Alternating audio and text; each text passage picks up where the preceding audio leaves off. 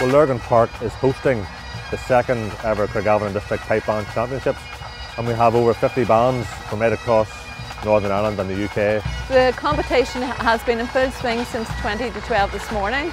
We are just now embarking on the Grade 3A competition, and the Grade 2 is just about to commence. It's a big venue, there's plenty of space for everyone, there's lots of things going on, not just the pipe bands but culture and music, traditional music, drum majors, you name it, we have a bit of everything here today.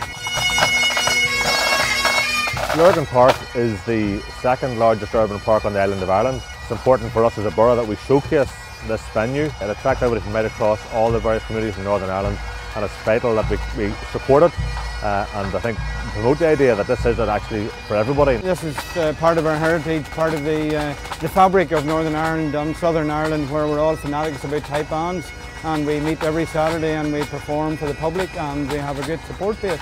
We were here last year with half the number of bands and probably half the number of spectators. I know it's a lovely sunny day today, but it has brought extra bands out, nearly 50 bands in total. Everyone gets involved in the pipe band. Young, old, female, male, cross-community, cross-border.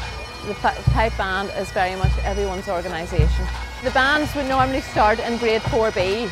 They would be assessed by a musical representative from the Royal Scottish Pipe Band Association to determine if that's the grade they belong in.